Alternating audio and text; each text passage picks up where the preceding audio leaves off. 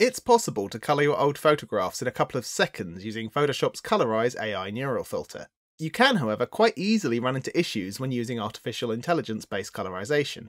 I'm therefore going to show you how to fix the worst of these problems quickly, so you can produce some really impressive results in a fraction of the time it would take to do this manually. As a slight side note, I've also made a tutorial on using A.I Restoration, and I'll be using the final restored image from that tutorial in this video. That video will be linked below. First things first, we need to get our image ready for colorization. To do that, we need to check the colour settings for the file. Under the menu Image, and then Mode, if our image is set to grayscale, we need it to be an RGB colour instead. For those following on from the restoration tutorial, before you potentially change to RGB, you'll want to hold down the Control key, Command key on a Mac, and click on each of your existing layers to select them all. You'll then want to right-click, possibly Control-click on a Mac, and choose Convert to Smart Object. Now when you change to RGB colour, you'll be asked if you want to rasterize the layers, and you can safely select Don't Rasterize. The beauty of a smart object is that you can always double-click your layer preview to reopen your original restoration file. We can now add more filters, layers and masks to our smart object layer without causing any conflicts with the ones we used in the restoration tutorial. With all of us now set to RGB colour, we can start. If we go up to Filter, Neural Filters, we can open the Neural Filters menu. We can see the Colorize filter listed with a little toggle switch to turn it on and off. If you've not used this filter before, you may have to download it over on the right hand side. Once we switch on the filter, we'll get our initial draft colorization to work from. That is assuming our Auto Color Image checkbox is ticked on, which it should be by default. Looking at this draft result, we can see that for areas like the face and hair, it's coloured them really well, but the rest of the picture is a bit of a mess. I will say it would have been a considerably larger mess before we restored the image in the previous tutorial. As you can see from this comparison, on the left we have the results of this AI on an unrestored version of the image, and on the right we can see how it performed here on a restored version. So always consider restoring your pictures before you colour them. It may drastically improve your results. In terms of the issues we still have, however, we can see that the ribbon she has around her neck has tricked the AI into believing her dress is in 3 parts. One part it has coloured yellow, one pink, and one blue, and the background has suffered a very similar fate with parts of it now being brown. So we'll start by correcting the multicoloured background. If we look over to our black and white preview image on the right, we can see the text focal points written above it. If we move our mouse over the black and white image, we can see that our cursor becomes a small target symbol. If I then click on a brown part of the background on the black and white image, we bring up our colour picker, or focal point colour selector. This gives us the option to manually set colours for parts of the image. In this case, I would like the background to be kind of eggshell blue, so I'll drag my slider to the blue part of the colour spectrum and select a tone that I feel is appropriate, and then press OK. In this case, I feel that this blue is a little strong, so I'll click my focal point to reselect it, and then click my colour swatch to choose a more pale tone of blue. Obviously the right hand side of the image is still the original colour of blue, but we can easily correct that. If we hover over the focal point we added, it tells us that we can press Alt Option and drag to duplicate. Alt is the key to hold down for Windows, Option being the key to hold down for Mac as we drag. So for me, I'll hold down the Alt key and duplicate this focal point to the right hand side of the image. We can then do this a few more times to make the background one consistent colour. As you may imagine, we can also use this same method for the dress. When we add a new focal point for the dress, it will default to the previously used colour. However, we can select a focal point as we did before and click the colour swatch to correct it to our chosen colour. Again, we can Alt or Option drag this focal point to duplicate it as many times as we need. You may find that these focal points overly influence the colours around them. You may therefore need to either add extra points for competing areas, or reduce the strength slider on an overly influential focal point. If you want to remove a focal point entirely, you can do so by selecting it and clicking the little negative symbol next to Remove. Adding only a few focal points, most of them duplicates, vastly improved that initial colorization. But there's even more we can do. Unfortunately, most of the manual tweak controls that are offered to you within the neural filter itself are not very useful.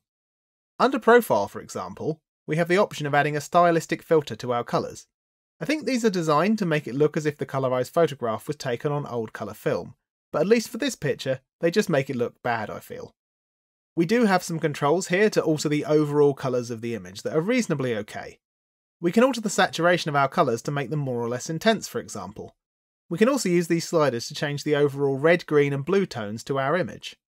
However, I feel that these adjustments to colour can be done far more effectively outside of this filter, as I'll show you momentarily.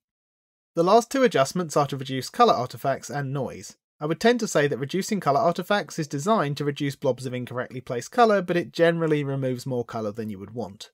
Noise reduction will remove overall grain from the image, but it will also reduce detail levels, so it's something you'll want to experiment with yourself. I'm already happy with the restoration we did in the previous tutorial, so I'll leave it switched off. Before we move on to the next steps of colouring, we have to decide how we wish to work with this filter in Photoshop. The first thing we see under Output Options is a checkbox named Output as New Colour Layer. We can quickly tick this box to get an idea of what is happening with this option. So with this option ticked, we can save purely the colour without any details. We could then apply it over our untouched black and white image. I'm going to untick this again, as we'll be talking about colour layers more in a moment, and we also won't be using this output method in this tutorial. I just wanted to show you what it did. With that box unticked, we can export our colorization as a new layer or a new layer masked. We can also save this colorization out to a new document and start a whole new Photoshop file. The only other option we have, and I feel it's the best one, is to select to output a smart filter. We'll select that one, press OK, and I'll tell you why we did. So the first great thing about a smart filter is that it gives you a mask to work with automatically, which I'll demonstrate in a moment. The second great thing about a smart filter is that you can easily turn it off by clicking this little eye visibility toggle. The best thing of all, however, is the ability to double-click our neural filter on the layer and change our colorization settings at any point in the process. If you decide you want to change something about your colour choices, you can easily do so at any point. I will say that smart filters are a little more intensive for the computer to use, so if you run into performance issues, you can instead use New Layer Masked as your output option instead. Looking at this image as it stands now, we have a few more things to correct. We can see that this area next to her ear is incorrectly coloured. Her lips need a bit of work, and I feel this ribbon is rather intense and should be corrected to be both darker and browner. Earlier on, we had the option to export our colorization as purely a colour layer. While we didn't do that, we can use that same colour layer principle to patch our image. To start the process, we can create a new layer with this little cross within a square icon in the bottom right. By default, with this layer selected, if we were to select the paintbrush tool and attempt to paint on our image, we just paint on top of the image. If we select our new layer, however, we can change how it behaves. This little pull-down box, which should be defaulted to say normal, allows us to select how this layer will interact with those below it in the layer stack, in this case our colorized layer. By selecting our upper layer and changing the layer mode from normal to colour, we can see that our paint remains, but now it's only affecting the colour of the image, not the details. What we want to do is patch where mistakes were made by the automatic colouring, by painting on a new layer above it. So first we find an area of the image that needs to be manually recoloured, such as this loop below her ear. Secondly, we sample a colour from our image that is correct, such as the rest of the background. We can do that by using the eyedropper tool on the left, which can also be reached by hitting the I key. An even easier way to do this is simply to hold down the Alt or Option key, depending on if you're on Windows or Mac, while using the brush tool and clicking. That way you don't have to switch from the brush tool, and you can easily patch multiple areas at once. So while using the brush tool, I'll hold down my Alt key and click on the background before releasing the Alt key again. Now I can simply paint the blue from the background over the incorrectly coloured paint. Remember that the open and close bracket keys can be used as a shortcut to change your brush size. And one last little quick tip for this, we can use the blur tool to gently soften the colour edges on that upper layer. These next few steps are a little more advanced and optional, so if this result is already what you were looking for, feel free to move on and please consider giving the video a like. However, I will go through these more advanced steps as quickly as I can, and I really think they add a lot to the image.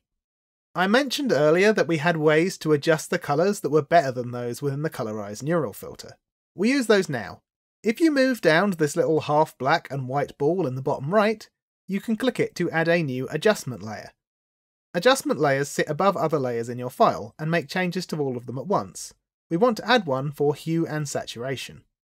This adjustment layer will function exactly the same in terms of end result as those controls within the Colorize Neural Filter.